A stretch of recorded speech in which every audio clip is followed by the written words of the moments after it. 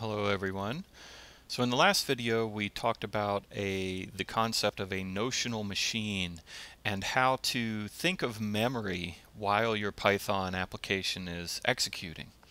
And one of the big emphasis points that we made was that being able to have this notional machine in your head and step through your code bit by bit and have a good working mental model of memory will really help you debug your programs, understand your programs, and eventually optimize your programs.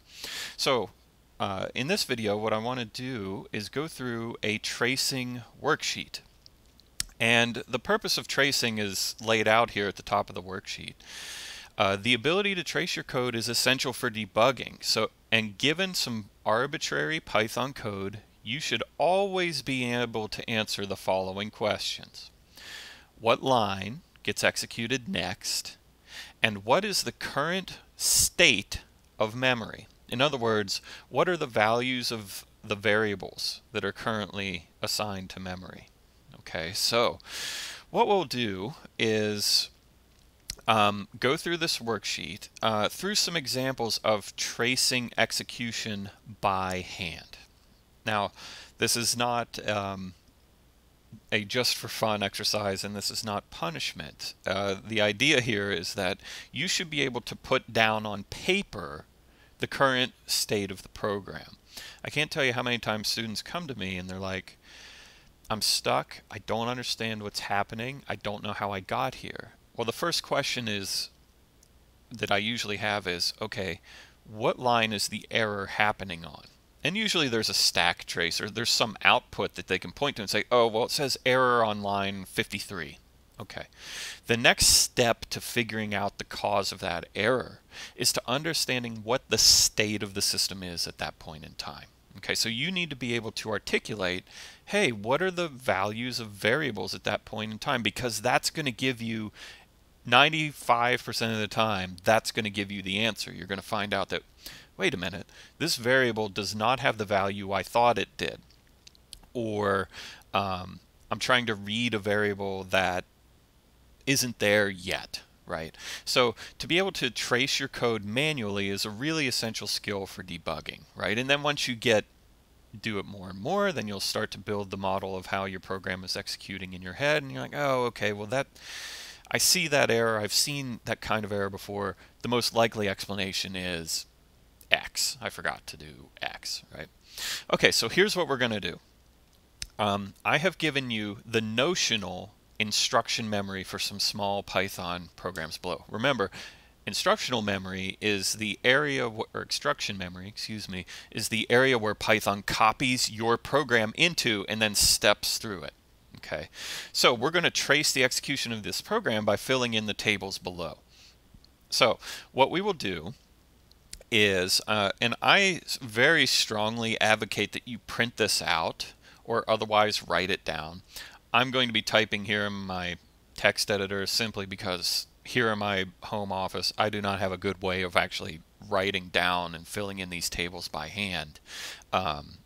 And showing it to you at the same time. Okay, so even if you can't print this out, get a piece of scrap paper and at least, you know, lined paper and copy in these tables, because that's what you would be doing if you were debugging your own program. You're going to get out a piece of paper and jot this stuff down. Okay, and there's a lot of good reason. I mean, your brain makes better mental connections if you actually write the stuff than if you just type it. Okay, so get out a piece of paper. What we're going to do is we're going to have a table like this. You're going to create the table if you need to. In the step, you're going to number each step of execution. So generally, we're going to start at line 1. So this is the first step of execution. Okay, so I'll write step 1 there. Excuse me. In memory state, in this area here, you are going to show the values of all the variables currently in memory after the line of code executes. Okay, we're not going to write down variables that are undefined, and then in the next line we're going to write down which line of instruction memory comes next. Okay, now again, the point of all this is to be able to say definitively at each point of execution, at each step through instruction memory, what are the values of variables? Okay, so the first couple examples are going to be very simplistic, and then we're going to get into a loop and maybe we'll illuminate some tricky scenarios. All right, so let's do the first example. Step 1. All right, step 1, the first step. We are going to assume that we are going to start at line 1 of instruction memory unless otherwise specified. So starting at line 1. Okay, now in memory state, let me boldface this, show the values of all variables show all the values of all variables currently in memory, as of right now, after the line has executed. All right, well, we are executing line 1 first. Okay, after line 1 executes, what's the value of memory? Well, there's been a variable assignment, and that variable points to the integer 5. Okay, so I'm going to represent it like this, x colon 5. You could write x gets equal 5, that's fine too. I'm going to do x 5 because I don't want you to write down the line of code here. I want you to say what value is the variable pointing to in memory. Okay, after this line executes, that's what we're going to put in next line. Which line gets executed next from instruction memory? Well, as you know, this line executes next, line 2. Unless something tells Python to do otherwise, Python code executes top to bottom. It executes sequentially, sequential execution, very important concept in computer science. Things like if statements, else statements, fors, whiles, function calls, those things can all make you not go to the next line of code. But unless you run into one of those things, you're going to go to the next line of code. Okay, so the next line of code is 2. All right, so the next line of code we are going to execute is line 2. Now we are on the second step of execution. The second step means we have jumped to the next line we're going to run, and we run it. Okay, so the second step of execution, our steps are going to go 1, 2, 3, 4, 5, 6, 7, 8, 9, 10. They're just going to keep increasing. Okay, so what is the memory state after line 2 executes? Well, my first question to you is the variable x still in memory? Can you still refer to x? Can you still get its value? Well, yes. The answer is yes. X is still there. Python still knows what it is. And after we execute line 2, we now also have the value of y in memory. Okay, so this is the state of memory. We have x, which is pointing to the value 5, and y, which is pointing to the value 10. All right, the next line to execute is going to be line 3. Right, we're executing sequentially. So now we are on step 3 of execution. What do we get here? Well, here we've got sum gets x plus y. Okay, well, 5 is still there, x is still there, the variable y is still there, and now we have a sum, and x plus y, 5 plus 10, sum will have the value 15. Okay? All right, now what's the next line? We've reached the end of our program that's in instruction memory. So we'll denote that with a special statement. We'll just say the next line is none. None. We're done. Or you know what? Let's do that. We'll say done. We are done here. All right?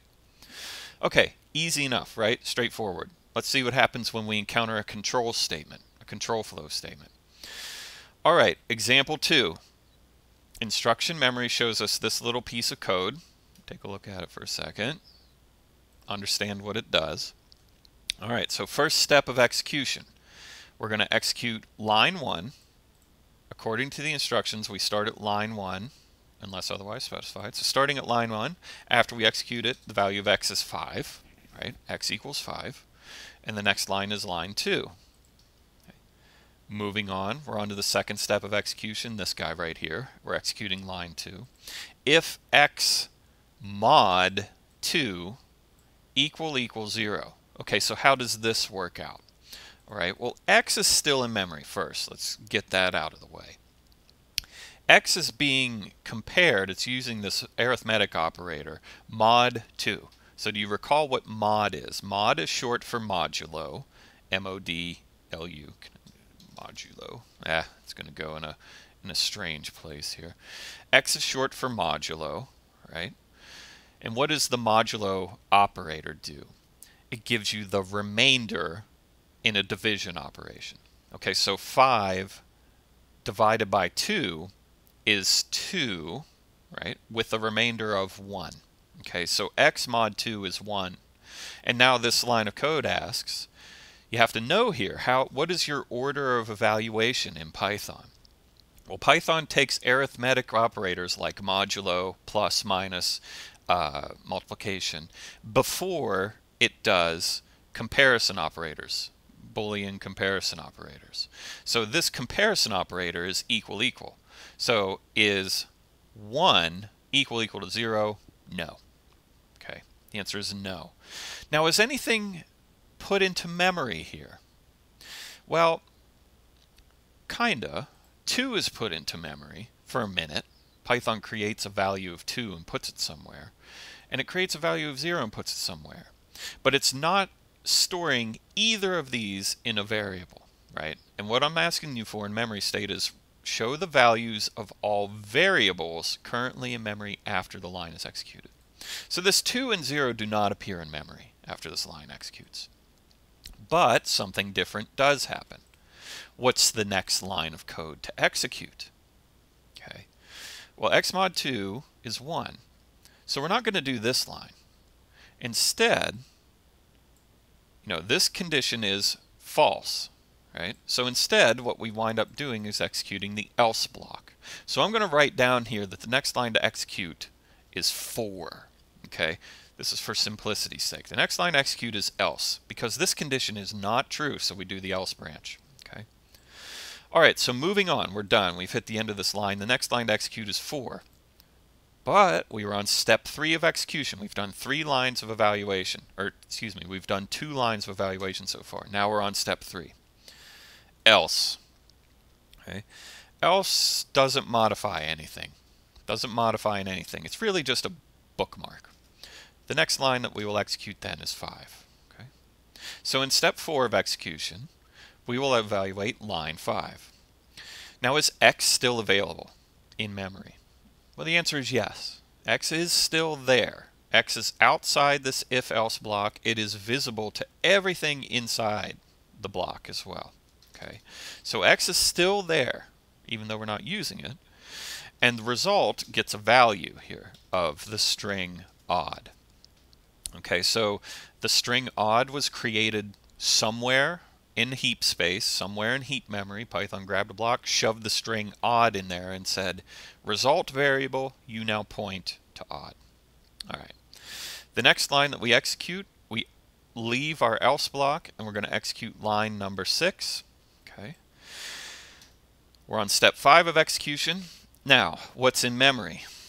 X is still 5. Result is still odd. Does the print function modify memory? Not for our purposes. No, it's not assigning a variable or reassigning a variable. So everything looks the same, right? And we have reached the end of our instructions, so we are done. Done. Okay? All right, let's go on to the next page and take a look at something a little more complicated. So in these examples, I've given you kind of a hint, right? I've given you the correct number of steps. If I ask you to do this on a homework or a quiz, I won't necessarily tell you how many steps there are, so you kind of have to be sure of when you're done. All right, so now let's look at a loop and lists. Okay, so we're a little more sophisticated here. But let's go through our workflow. Step 1, we're starting at line 1, unless otherwise specified. So in step 1, what happens? We create a list in memory, and it has inside that list the strings Alice, Bob, and Carol, and then we tell the variable x, hey, point to this list containing the strings Alice, Bob, not Bib, and Carol. You would think my typing would be better after all these years, but it just gets worse. All right, so we have assigned this variable. Nothing special here, so we just go to the next line, sequential execution. Okay. Line 2.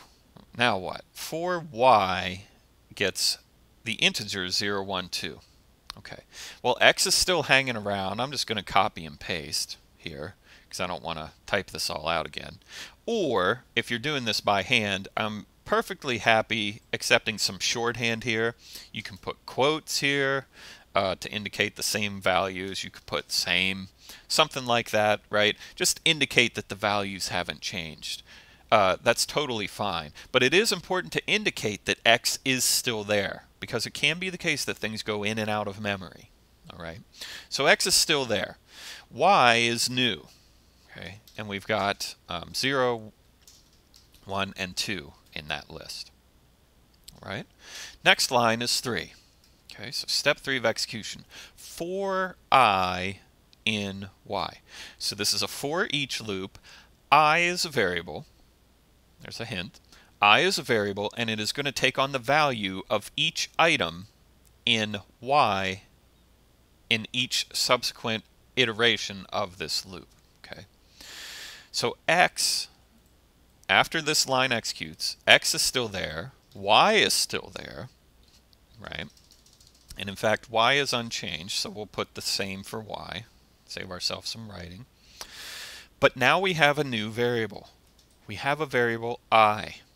I is a variable, in fact. It's kind of temporary, but it's still there. Okay. And what is the value of I? Well, the value of I is 0, right?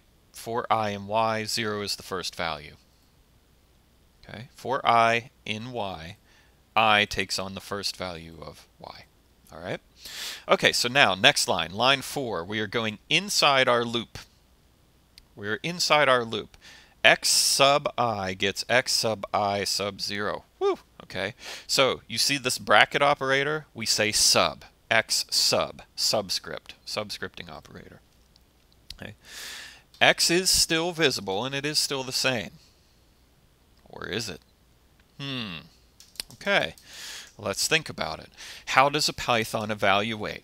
This is an assignment statement. X sub I gets X sub I sub 0. Woo! Well, this is an assignment statement. In Python, assignment statements are evaluated on the right-hand side first. Okay, first. So the right-hand side of the assignment operator equals gets evaluated first. So we got to do this first. Okay, well, let's figure it out. What is this referring to? X sub I, let me make a comment here. I would be drawing over here in the margins if I could, right? X sub I. Well, what is I at this point? I is 0, right? X sub 0 is Alice. Alice is at index 0. Okay, so we're talking about Alice here, the string Alice. X sub 0, okay. This whole thing, though, is evaluated left to right. So we do X sub, because the subscripting operators, we've got two of them kind of stacked together here. But, so, and when you've got two things of equal precedence, subscripting operators, pretty high precedence if you go into chapter 1 of your book and look. If things have equal precedence, you go left to right. Okay, so we're going to do this one first. X sub I is X sub 0, which is Alice. Okay, all right. So, you know, more or less, we're saying, all right, what's Alice sub 0? Okay, we've replaced X sub I with Alice. Alice sub 0 is what? Well, Alice is a string, and you can subscript strings. So this says, give me the first, or the character at index 0 in your string. That's A. Okay. So, A, right here. So this whole right-hand side of the evaluation becomes just the string A. Okay.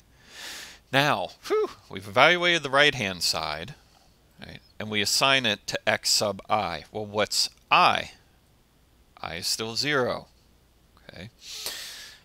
I sub 0 is actually, you know what? Let me try something here real fast. Insert to the right. Ah, yeah. Okay, let's do this. Let's paste this over here. I've got my original thing. And now let me show what it looks like after we've evaluated this whole muck. Now we've got this, right? Now we've got this. So x sub I gets a. All right, well, what's I? I is 0. So x sub 0 gets a.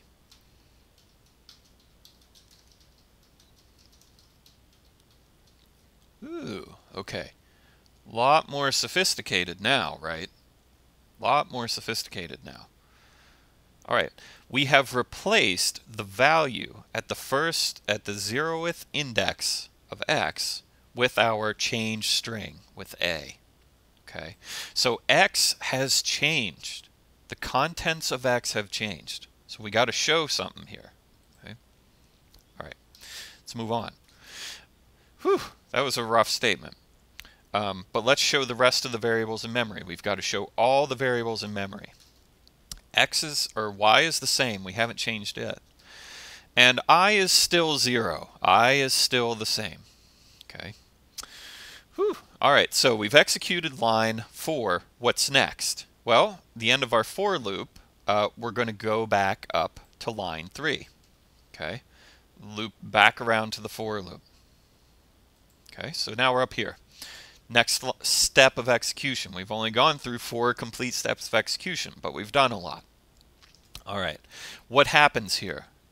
Well, in this line, we increment I. I gets the next value of y. Okay. X is unchanged from this line. X is still this. Y is unchanged. We're not really touching y. I is different now. I is 1. It has taken on the second value in the list y. Okay. So now we go to y, line 4 again, our happy line 4, and we're on the 6th step of execution. Okay, so line 4. Okay, do this in depth one more time. Okay. X, here we're line 4. I'm going to tweak this side. All right, we do the right-hand side of the assignment statement first. And we've got these 2 subscript operators. Because they're equal precedence, we do the left one first. Okay, so what's x sub I? Well, at this point, I is 1.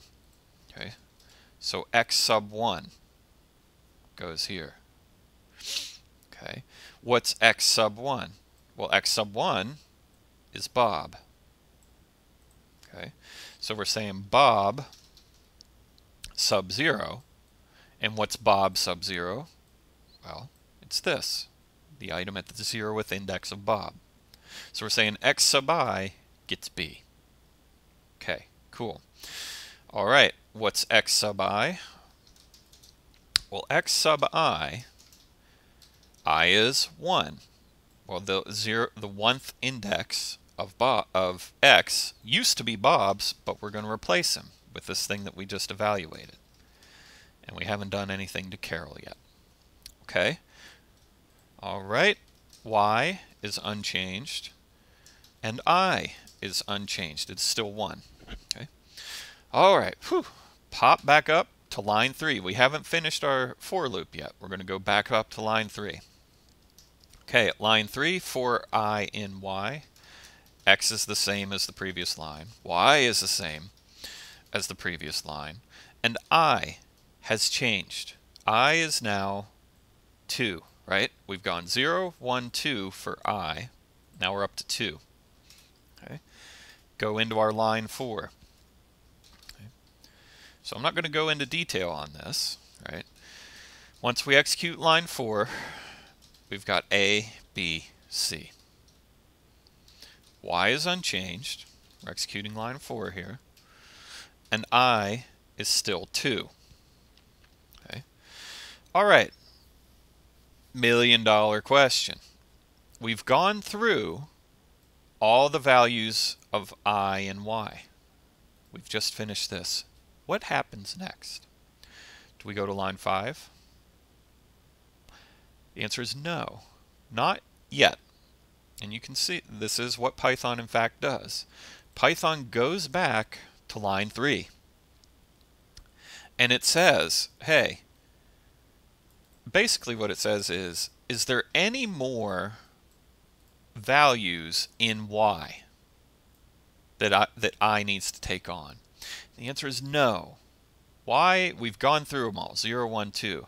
But nonetheless, this line does execute to check and see, hey, did we do it all? The answer is yes. So now that we have done everything, okay, line 9 here, or step 9, excuse me, okay, we're not modifying anybody, okay, x is the same, y is the same, okay. After this line executes, what is the value of I? We've already done 0, 1, 2. This is the 4th time we've hit this line. What is the value of I? The value of I is still 2. It is the same. It is unchanged. It is still there as well. I is still there. You can still see it. It is still in memory. You could print it out if you wanted to. Okay. But what's the next line? Well, we're not going in our loop anymore. We go down here. We go down to line 5.